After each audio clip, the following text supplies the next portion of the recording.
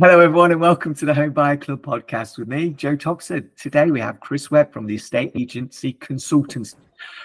It's the Estate Agent Consultancy, isn't it? Yeah, I mean, I didn't want to correct you there, but it is the estate agent, singular estate agent consultancy. But it's tomato, it's all in the same world, isn't it? Yeah, Joe, it's right there on the top right of your screen as well. And I got a little. Yeah.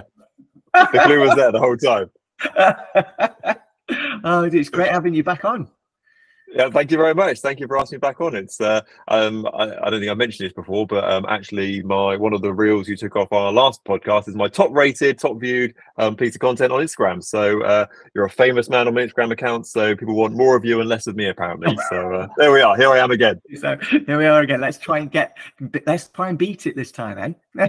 Absolutely. I've got no more stories about the police trying to arrest me, so okay. I might have peeked at that one. Yeah. So you've not got into trouble with the police since we last spoke now? No, I've been very good. Been very well behaved as always. So how's business been since last time we spoke? Really good, thank you very much. Yeah, really busy, which is great. Working all over the country at the moment. I've got some potential overseas clients lined up as well, which is great. Thank goodness for video calls. Yeah, it's going well. So I'm coming towards the end of my first 6 months of the estate agent consultancy, which some of my first clients are coming towards the end of their first 6 months with my business. And everyone I've spoken to so far has renewed for another 6 months. So that's a good sign. So positive steps. That's brilliant. Oh, congratulations. I bet the 6 months has flown as well, hasn't it? It is. Yeah, it's terrifying. Even the weeks and the months at the moment are flying by. I sound really old when I say that, but the weeks and months are flying by. And the thing that I've been running the business for 6 months now, or pretty much 6 months, is terrifying. So yeah, certainly flying by far quicker than I would have expected, but it's all been really good. It's good to be busy. Yeah, very much so, very much so. And I saw as well over 1,000 followers on Instagram.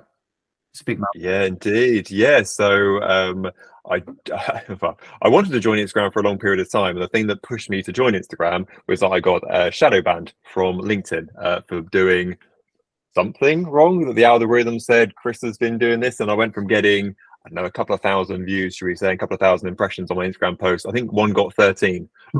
So a bit of a drop off there. So I emailed the guys over at LinkedIn saying, what's going on here? Why has this dropped off so much? And they said, oh, you've been put on a bit of a blacklist for a period of time because of X, Y, and Z. And I thought, oh, thank you very much. So probably time to diversify my social media input slightly. So joined Instagram a few months ago, and yeah, up at 1.2k followers, which is pretty cool. So it's always the thing, isn't it? I thought to myself, right, I want to get to 1,000 followers. I think that sounds really good. I've got to 1,000. I'm like, 2,000 is the new 1,000. So I'll never be happy. Yes. Always under the next one. Absolutely. We always want more. Well, I want to sort of speak to you today. Obviously, the podcast is moving more towards helping people within the industry, and a big thing is promotion from a estate agent's point of view, promoting financial services. Absolutely. So, just wanted to have a chat to you about that. Yep. And I would say that it's probably the biggest open goal for most estate agency businesses throughout the UK, and I'd hesitate to guess internationally, that financial services can be an enormous income stream into your business. So one of my personal goals with the last company I worked for was to get one of my offices to earn more from financial services than it was from estate agency. Wow. And 1 month I was so close that I really frustrated. It wasn't like a public sale, it was just something I wanted to do because I thought I could do it, sort of thing. And so that is a goal as an estate agency business. You should pretty much be earning as much from financial services as you are from selling properties. That is that's massive, isn't it? And I bet people listening to this are thinking, sure, Chris, like, that can't be done. But if you were that close to doing it, that's phenomenal. Well, I've always said that the average for every property you bring on the market, you should earn £1,000 worth of additional income off the back of it. So let's say, for example, you're in a part of the world where average fee is £2,500 or so, and you're selling 50% of your stock, you're almost there already with that figure without being particularly remarkable on that side. So the line in the sand I've always said, if you can get £1,000 of third-party income, whether that's mortgages or solicitors off the back of it as well, off of that property, you're doing a good job. That's really good. And I guess as well, when you bring a property on, there's only ever going to be one buyer. Absolutely. But there's going to be plenty of opportunity to earn from referrals, because absolutely viewers, sellers, they're always going to need mostly going to need a mortgage, and if they don't buy that one, they'll buy another property. Absolutely. And you've got to think that as an estate agent, you come into contact with so many people from so many different walks of life. And let's say you put property for sale today. Let's pick a nice round figure. You might get 5 viewings on it. You might get 10 viewings on it, for example. But these are all people that statistically probably will need to get a mortgage when they're buying a property, especially if it's a certain style of property. If it's a starter home, then absolutely. If it's a large bungalow, then maybe not potentially. But so there's a huge marketplace out there for people to inquire about the mortgages. And from an estate agency point of view, is not a lot of extra effort. For in most situations, all it entails is saying to them, what have you got done about your mortgage? Would you like to save some money? And that's pretty much the conversation for 30 seconds or so on a viewing or on a valuation. And then you text it to someone like yourself, Joe, or send a voice note to someone like yourself, Joe, and then you jump on it and you do all the hard work and you just get some money turned up in 6 months' time. Yeah. Cool. That's great. So for 30 seconds to a minute extra on your appointment, you might have earned 200 quid. Now that is good business. That is very good business, isn't it? Yeah. Yep. There we are. I was going to ask, why should they do it? And then anyone listening, there you are. Well, that is literally the reason why. So, it purely goes on the bottom line of your business because, you as a mortgage advisor, Joe, if I referred across to you, I don't pay for your electric bill, I don't pay for your gas bill, I don't pay for the roof above your head or anything like that at all. It's purely positive. So all you're ever going to send me is money back in my direction. Why wouldn't I pass stuff back to you? The only way is up, as far as I was saying. Yeah, exactly. Yeah, it's a business relationship, and over time the trust element builds even more. And I get some people might have reservations about referring to people they don't know. I get that, but it shows credibility to you as an estate agent that you are referring to a mortgage advisor, a good mortgage advisor. Yep, absolutely. So you need to have a good advisor. Goes without saying, because absolutely right, that reflects on you and your brand. So you might be the best estate agent in the world, but you refer over to try not to use the word dodgy, but not very good mortgage advisor who is this. Yeah, can we swear? A shit one. You refer across to a shit one, and that makes you look rubbish off the back of it. Yeah. So that is not where you want to be. But if you've got a solid relationship with someone, you go, right, Joe's a safe pair of hands, and I can just pass leads across to them. Cool. Great, thank you very much. Oh, Joe was great. He called me up straight away and he's jumped on it. He's all over it. Actually, that boosters your offering because they see that as part of your service as well. So although it can sort of drag you down if they're a bad one, it can also push you up if they're a good one as well. Yeah, that's it. And that goes for any third-party referral, I guess, isn't it? Absolutely. Definitely, yeah. Well. Do you get much pushback? When you're speaking to estate agents and talking about financial services, do you get much pushback on any common sort of concerns they have? So the expression I hear quite a lot of is, I know I should. I know I should do more financial services. I know I should ask the question more, and I know I should investigate this more. And I know I should earn more money from it. So it's not a hidden secret in estate agency business that there is a lot of money to be earned for financial services.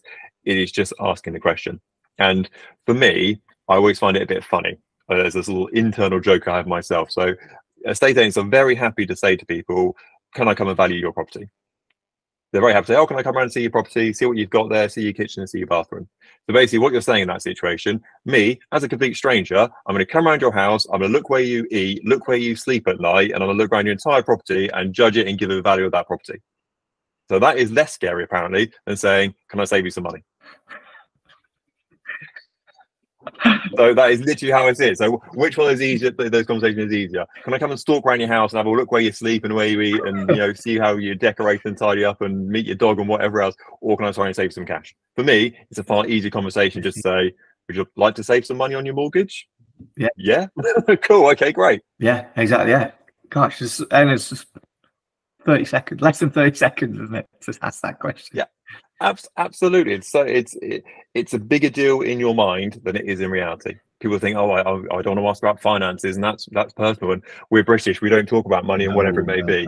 I mean, mortgage literally means death pledge. That is literally a translation from French, mortgage, death pledge in French. So if I was doing anything and signing up to anything, which the word is called death pledge, you better bet your bottom dollar that I'm going to shop around for the best possible deal for my death pledge. Yeah, definitely. I didn't know that was what it translated to.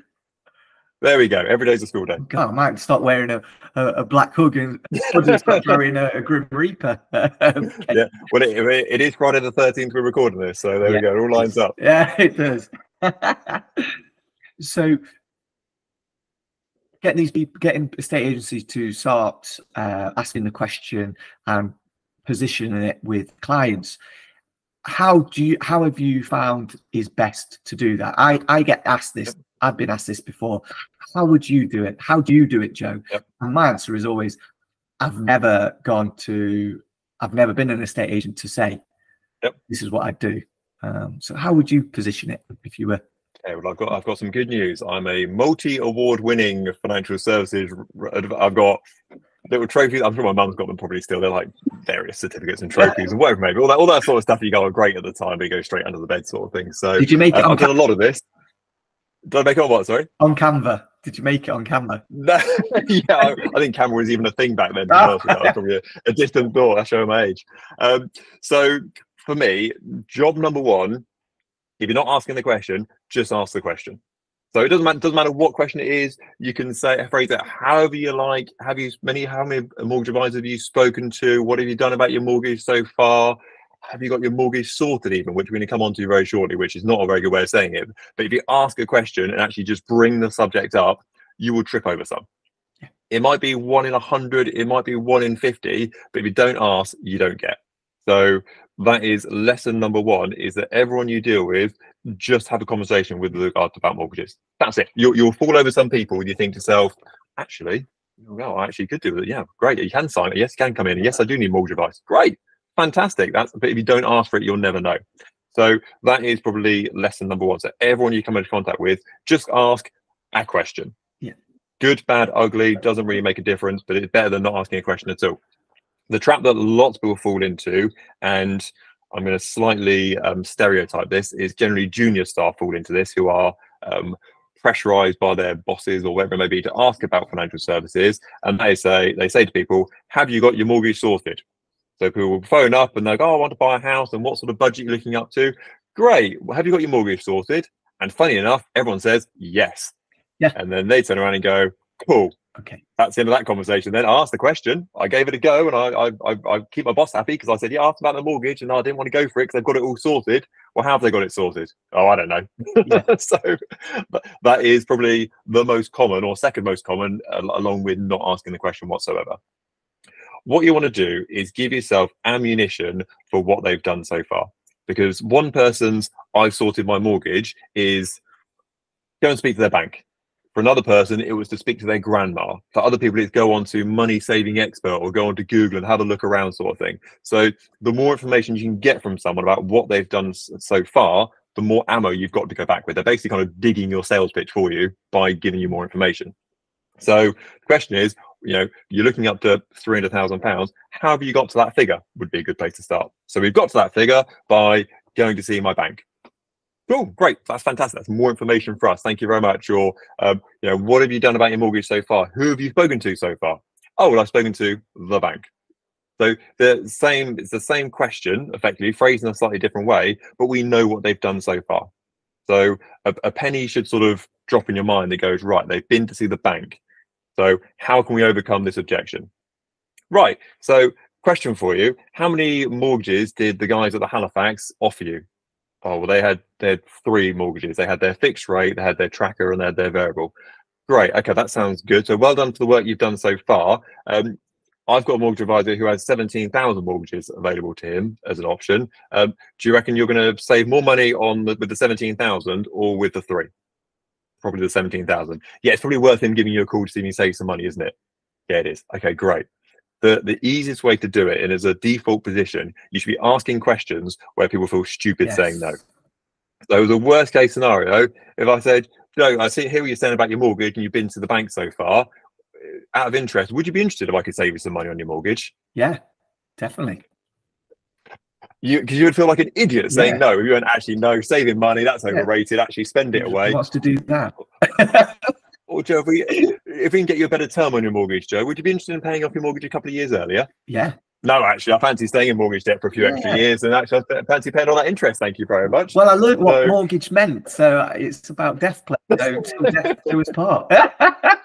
Absolutely, absolutely. So, there's so many options ahead of you to ask the question, but in reality, the main objections you're going to get on the way back of it is, I've been to see my bank, or I've been to see a financial advisor, or I've been to see multiple financial advisors, or I spoke to a friend of mine who's a financial advisor. It's always amazing when you're talking to clients, and if you speak to someone in the high street and say, how many financial advisors do you know, and they go, none, but anyone who's looking to buy a house, suddenly it's like the Tinder of the world. Like, everyone knows everybody, everyone knows a financial advisor all of a sudden. So phrase it in a way to find out what they've done so far. Great, take that information on board and have a sales pitch for each one of those options going forward.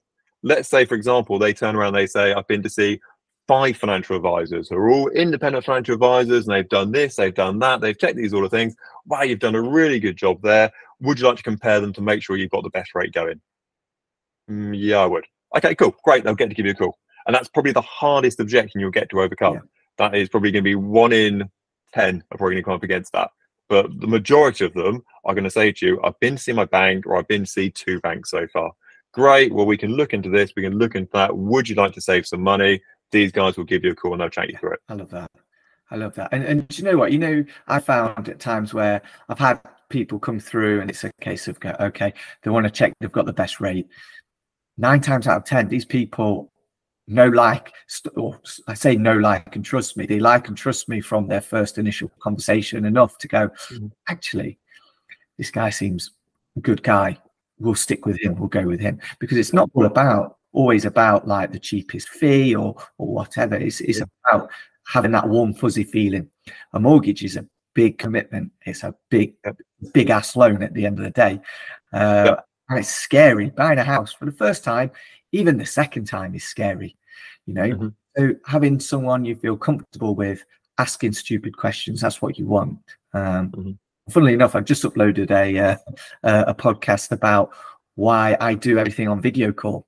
And that is mainly because I can speak to someone directly, can see who I am, and that builds trust.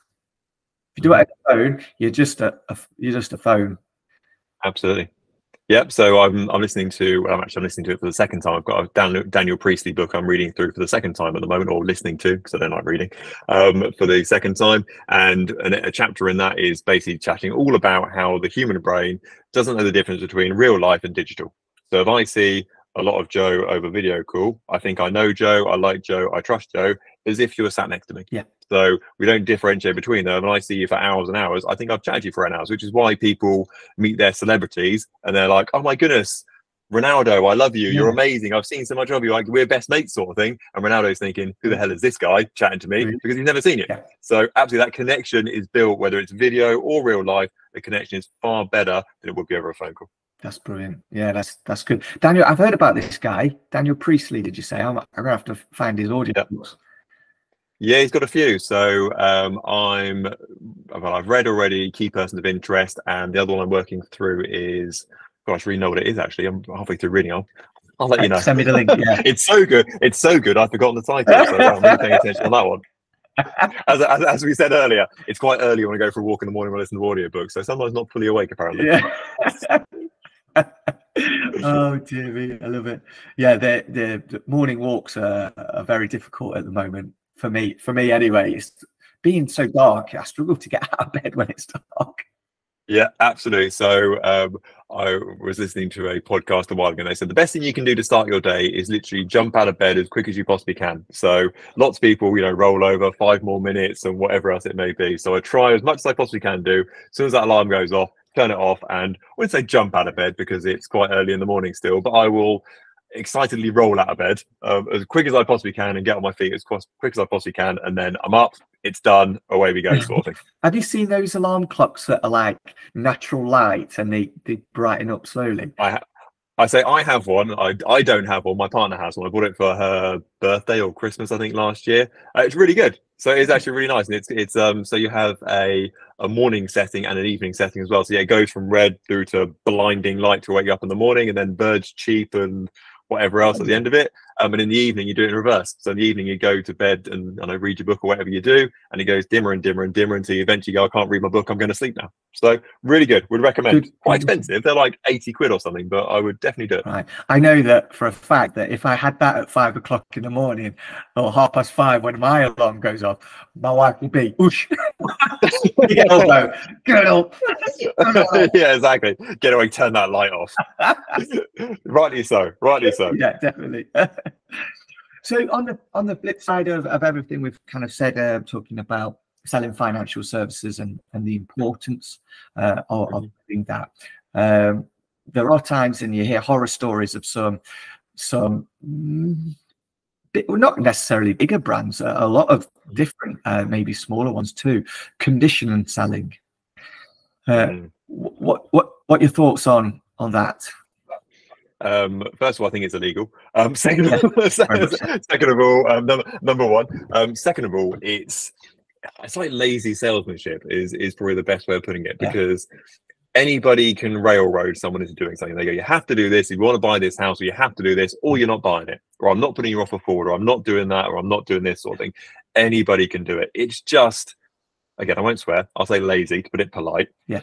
But if your product and your salesmanship and your pitch and everything you're trying to sell somebody is so bad that actually your USP is, I'm going to strong arm you in to do this because I've got nothing else to go forward with it, then that isn't great. So I had an experience a little while ago, well, I think a little while ago, it's for about 5-10 years ago now, so quite a while ago, where I was looking to buy a property, and it was through a rather large national chain who are quite renowned for doing this sort of thing, should we say.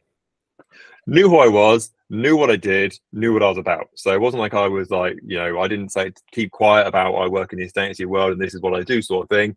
The chap I spoke to on the viewing knew exactly who I was, exactly what I kind of career-wise, etc. So it should be quite clued up on that side. Phoned me for the feedback on the viewing and tried to do exactly that. And tried to go, I know you mentioned your own mortgage, but you need to see our guy, and you need to do this, and this is what you need to go down, and you have to do this. And I can almost hear the managing director at the back of the office basically telling him what to do. And actually, I felt a bit sorry for the guy, because I felt that he didn't, you could hear it in his voice, he didn't really want to be doing it, he didn't believe in it in any way, shape or form. But he's got his boss at the back of the room going, get on the phone, you need to get appointments, you need to fill up my spreadsheet for the day that I set off the head office, etc. And it was just rubbish, again, to put it polite. And I literally said to him, look, mate, no matter what you say right now, this is what's going to happen and this is what's not going to happen, sort of thing. I appreciate what you're saying. If you want me to have a chat with your boss, I'll quite happily have a chat with your boss. I can hear in the background, but it's not happening. So save your breath, give up now, because there is nothing you can say to me right now that is going to make me do that. If you want me to go through an offer check process, great. You can speak to my financial advisor. He'll give you a call. He'll chat you through it. No problems at all. Anything more than that, you're not getting from me. So it is lazy salesmanship ultimately. And if they have a better product and a better training behind the scenes, who will want your products and they'll want to see your financial advisor, they'll want to save money and work with you because you do a great service, not because they have to and because you're kind of kicking them in the back. I hated hearing, our vendor wants you to speak to and deal with our mortgage advisor. Why would that? Because that comes up all the time, doesn't it? The vendors go, how do you offer check your guys, and are they going to speak to your in-house advisor? That question is asked all the time on appointments. So that is just a badly weighted question that is aimed at, I don't say gullible people, but it is pretty much aimed at gullible people who go, oh really, that's interesting. They obviously have a connection with your financial services guy that he's so good, they said if it's not checked via Daniel at so-and-so, then I'm not going for it. Not in a million years. It is just lazy salesmanship. One that used to get me, and I think the intention of the estate agent was good, just a tactic to get people in, but I hated it. I used to shake my head like, don't do this. When they used to say, our mortgage advisor, our mortgage advisor's like, compare the market. So he'll compare the market to find the best rate for you. And I was like, no, don't say that, because and like he does know, but some people don't know that it's not always the cheapest rate, and the cheapest lender is not always the best lender for the client because of their circumstances, the property they're buying, whatever. So for a mortgage advisor, it's finding the best lender for their needs. Absolutely. Otherwise, you would literally go onto your platform, go, this is their deposit, order by price, starting lowest rate first of all. Right, that's the top of the list. Tick that box, submit. Thank you very much. Job done. You literally would become the Google of mortgages. Yeah, it'd be so easy. My job would be if it was like that. Every bank accepted every client. Oh, fantastic. Absolutely. Which one should I go for? Well, which one's the top of the list today? Who's going to pay me the most? No, I'm joking.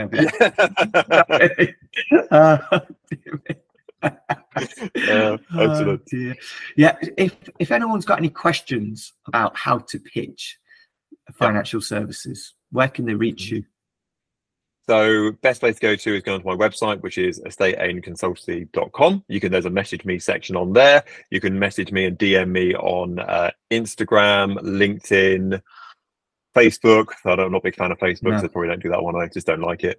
We need to get up to 2,000 followers. So guys, get on and follow. Yeah, exactly. Let's get on it, sort of thing. So yeah, you can DM me on many platforms. I try and have an omnipresent marketing strategy, which means I'm hopefully everywhere. So anywhere you go, try and find me. I'm not on TikTok. I'm not that young and I'm not that cool to be on TikTok. But outside of that, I should be on pretty much everything else. Oh, that's good. And maybe that's something that we can discuss at a later date, being omnipresent as an estate agent. Oh, there we go. Absolutely. Absolutely. So I think, and one thing we haven't spoken about today that is, I think, absolutely crucial, and one of the reasons that I always felt the value of having a good connectionship with a financial advisor is actually control in the process as well. So although there's a monetary side of things, that's great. And that's good to get paid. And everyone wants to have a good paycheck and get money out the mail from Joe, and that's all good sort of thing. Also, if you ever get anything that goes wrong or any kind of issues, or you're chasing up a mortgage, or there's some sort of speed bump on the road, it is so much easier just to text somebody and go, Joe, what's going on with this, mate? And you just send a voice note back in 2 minutes time. This is going on, that's going on.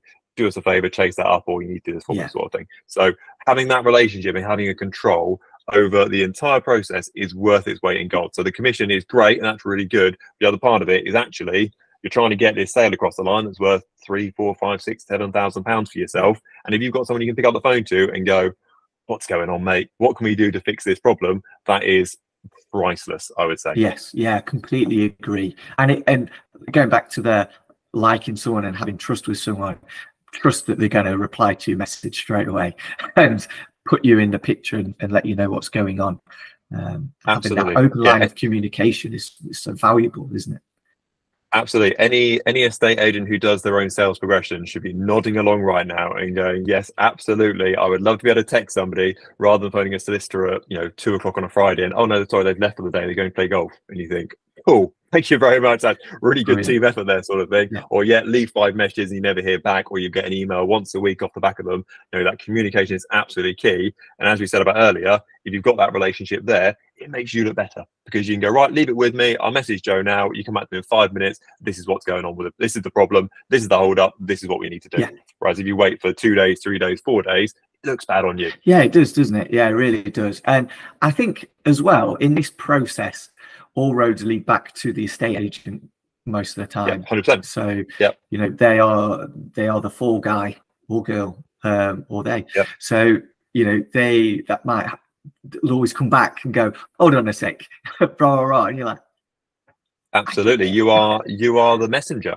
Absolutely right. And that is, everyone says don't shoot the messenger, but as estate agents, you get shot on a regular basis, unfortunately. Yes, and unfortunately so. That's probably why, if I was gonna, the slight elephant in the room when it comes to estate agency, estate agents have a bad reputation, and that is generally because you're the messenger and you are the easy fall guy between the two. And those meddling estate agents wanted to get as much money and get another offer out of me, get as much as I possibly could, sort of thing. Really, you got a vendor behind the scenes going, Chris, get me as much money as possible. Get me another £5,000. What can you get from those guys? Yeah. And you are the messenger. Or the property falls through. You're the guy that phones up and says, they've just changed their mind because of whatever reason, because it's a Wednesday today, and therefore they've changed their mind, and I'm the one that looks stupid. Yeah. So very much so. So that is positive and negative as well. Yeah. I'd love to know how the people's thoughts about estate agents has changed over time, because personally, I mean, working closely with estate agents, I feel that everyone's thoughts about them are getting better. And I think maybe with the introduction of the likes of EXP and Keller Williams, etc., and the more independent, bespoke estate agents coming around, I feel like there's better lines of communication with vendors and buyers. I think so, and I think that there's always bad eggs. That's, let's call it what it is. There's always bad eggs. If you had 100 estate agents in the room, I'm sure that 5% are terrible or dodgy or liars or whatever it may be. There's probably going to be a percentage that are not very good, and they're not very good estate agents. But if you got 100 footballers in a room or 100, solicitors in a room, there's going to be a percentage that are, exactly. There's always going to be a percentage that unfortunately kind of drag it down for the rest of us effectively, and that is fine. That's human nature. Not everyone's 10 out of 10 golden child sort of thing. But I think that you're absolutely right, and I think that where estate agency is taking a step forward with the sort of personal brand, loan estate agent sort of thing, is there is less reliance on you're an estate agent and you work for this banner. Yeah. And you fall underneath this banner and, oh, that's a faceless company and I don't like them because of X, Y, and Z. Actually, when you're dealing with Chris Webb Estates, Chris is a good guy, he's hardworking. Does it work out every time? No, but his communication is 10 out of 10, always lets us know what's going on, and he kind of keeps us informed. So it's far more of a personal connection these days rather than a faceless, you are Countrywide or you are Connells or you are whatever it may be above the door that is quite easy to throw mud at and go, I just get past pillar to post. I've got no idea who I'm dealing with. You've got one point of contact, like them, hate them, whatever, but you should know that actually that is where the buck stops with those people, and they're trying to do the best possible to work for you because ultimately their life relies on it with regard to their income coming to their business, selling that property. If they don't sell your property and do a good job for you, then they bring in no income, and that is an issue. Massive issue, yeah. So if you're an estate agent, that's why you need to refer to mortgage advisor and financial services to earn some extra money. If it does fall through, at least you've got a stream coming in. Absolutely right. In the same way that I diversified off of LinkedIn, you need to diversify your income. So you haven't just got one income, you've got multiple incomes. And in a tough marketplace, you will thank yourself down the line. When it's in a good marketplace, you're selling everything really quickly. You think, oh, I'm earning loads of money from this main source, and oh, I get a bit from mortgages, that's okay. But trust me, with the market tightens up and it tightens up a bit further, you'll thank your lucky stars you're getting £1,000 in per month. You think to yourself, actually, that pays for my mortgage, or actually that pays for my license fee, or whatever you need to pay on a monthly basis. Yeah. So if in doubt, diversify as much as you possibly can. And you know what? You can go on holiday and go, everyone worries when they're self-employed going on holiday, don't they? Oh no, can't take a week out of the business. Well, actually, you still got your income coming in from that, and your bills are covered. Yep. Absolutely right, because we don't pay for Joe. Joe's there not on holiday, working hard and slaving away at his desk sort of thing while you're on the beach somewhere. That's so it. There you go. Thanks very much, Joe. I'm on the hamster wheel. I'm running as fast as I can. Never ending. Yeah. I love it. Is there anything else you think of, Chris? We've covered everything, I think, haven't we? I think we've done a pretty good section there. So I think the biggest thing for me is that people just ask the question and engage with people about financial services. It is surprisingly easy to get financial services appointments if you ask enough people. So it is a numbers game. You don't need to be the Wolf of Wall Street at conversing financial services. Because if you talk to 100 people over a month period or 2 month period, some of those will trip over and fall in your lap and go, actually, I do need to speak to a mortgage advisor. Yeah. Now you brought that up. And you think, cool, great, that's 200 quid or whatever I earn off the back of it that I wouldn't have got anyway. Thank you very much for 30 seconds or 10 seconds worth of questioning. That is money well spent and time well spent. But just ask the question. It is, that is the biggest thing. So get over the fear. As I said, it's scarier to ask them to walk around their house and see where they sleep at night than it is to see if you can save them some money. So just ask, and you'll be surprised how many people actually go, yeah, actually, I would be interested in that. Brilliant, Chris. On that, we'll stop there. So thank you very much. Thanks for coming on again, and another great podcast. You're more than welcome. I'm sure we'll make it the trilogy at some point, I'm sure. Definitely. Thank you very much. More than welcome. Thank you, Joe.